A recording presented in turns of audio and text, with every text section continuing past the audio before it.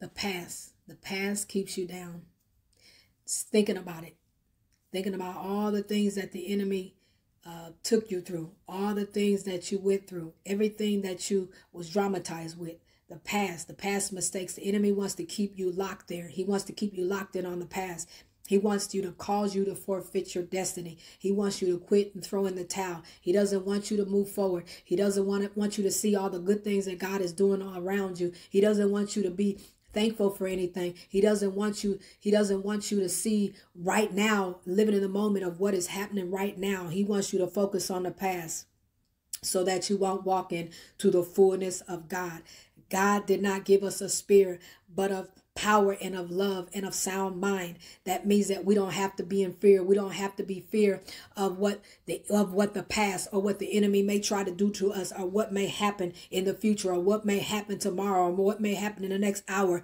God has it covered. God said that we are more than overcomers. We are more than overcomers through the blood of Jesus. That means that we don't have to walk in fear, because we can overcome through Jesus. Hallelujah, Jesus. Do you know what blood flows on the inside of you? Jesus's blood flows on the inside of you. Do you know what DNA you carry? You carry the blood of Jesus. God is your Father.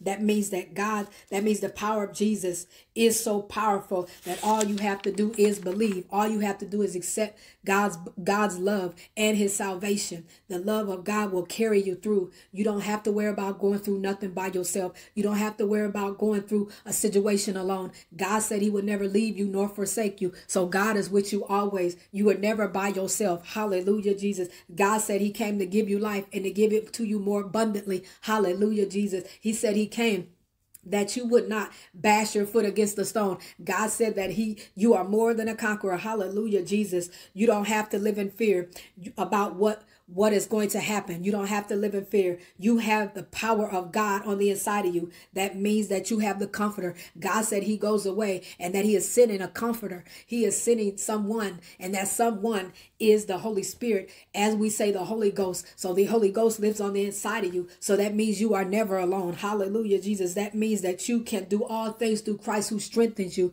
And God said he will give you rest. Hallelujah, Jesus. That means that you are never by yourself. Hallelujah, Jesus. He gives you strength. You have the strength to move on, to go further and go into your destiny. Hallelujah. Greater is he that is in you, that is he that is in this world. I said greater is in me than he that is in this world. That means anything in this world is not more powerful than what's on the inside of me. God is on the inside of us, and God is working a new thing on the inside of us. Your past is just the testimonies, because God brought you through those tests. God brought you through the past. You didn't go through those things by yourself.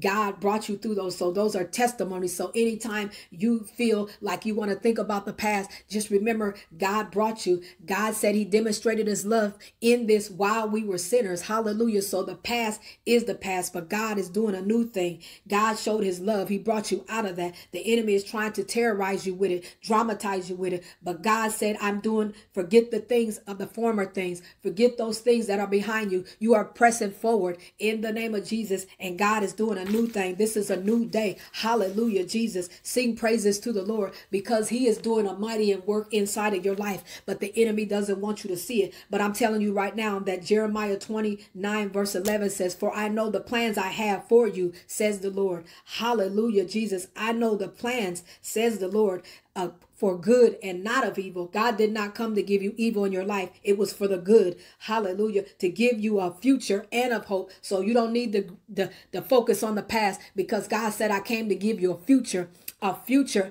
and of hope. So he came to give you hope. So you don't need to worry about hopelessness. You don't need to worry about failures. You don't need to worry about the things that happened in the past. The past is the past. Whoever you have problems with, whoever you have had to have issues with, forgive those people. Forgive them and pray for them to come to Jesus if they're not already walking with Jesus. If they're walking with Jesus, continue to pray for them that they grow stronger in the Lord. But I'm telling you right now to forget those distractions, those distraction things, those things that are distracting you from God's love, those things that are distracting you from what God is calling you to do right now, those those things that are trying to distract you from you moving forward. That's all it is a distraction, because the enemy don't want you to move forward. The enemy don't want you to lock in on what God is doing for you. He wants you to lock out and lock into what he's trying to get you to see. But I want to tell you right now that God has his eyes on you, that God is right here, right with you. God is right next to you. God is on the inside of you. The Holy Spirit is leading and guiding you. The Holy Spirit is working something good on the inside of you. I need you to get excited right now, because you are not alone. And you think that you're alone because the past you felt like you was alone. But even then, God said he demonstrated his love in this while we were still sinners. So even if you were sinning back in the days, God said he forgave you. Even if you was doing some things you ain't proud of, God said, what thing did you do? I forgot about it. God is saying that I forgave you, that all you have to do is walk in his love and accept his salvation. God is saying right now that he's doing a new thing in your life, and that he's bringing you into the destiny, and you need to be spreading the word. Spread the word and tell people what God did for you. Forget about the things of the past. Focus on what God is doing right now. I pray that this word helps you in the name of Jesus. God is doing something new in your life, and it's going to blow your mind, blow your socks off, and the people around you. You're going to be a blessing to others. God bless you.